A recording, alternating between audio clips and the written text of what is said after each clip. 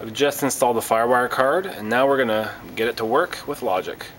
We're going to start on the remote page, and this is where we get the FireWire card to get our mixer talking with logic and vice versa. So on the machine control page, out of the supported devices here, we've added machine control for logic 1. Now just a hint that in logic and also here, we need to treat this mixer like a mkII mixer. That's how the software and the mixer are going to work together the best. So we've got that set up for machine control. Now in external control, same thing, just 24 channels, MC for logic. That's what we've chosen from the side here, mkII control.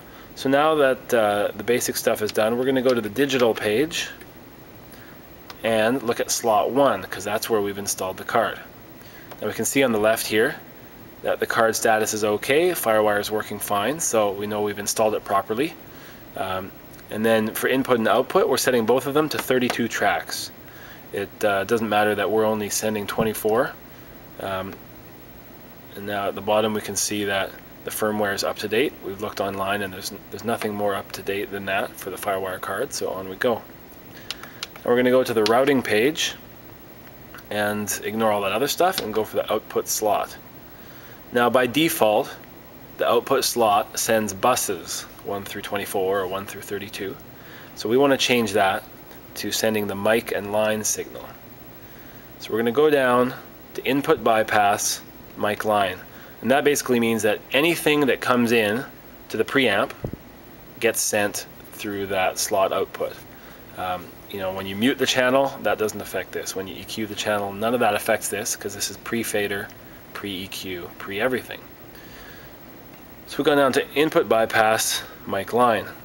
Now here is where we can pick which tracks we want to route through the slot card, the FireWire card. And on the left here, I could go up, and because my mic line is selected, I could go one by one and pick mic line 1, mic line 2.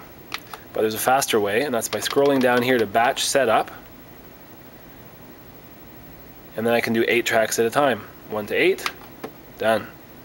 Now I'm going to go down to the next set of tracks on the slot card, change it to batch setup 9 to 16, they're done.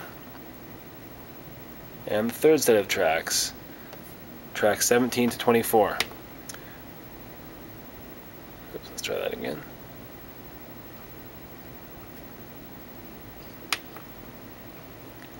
Okay, that's all the routing we need to do for output. We'll cover input another time.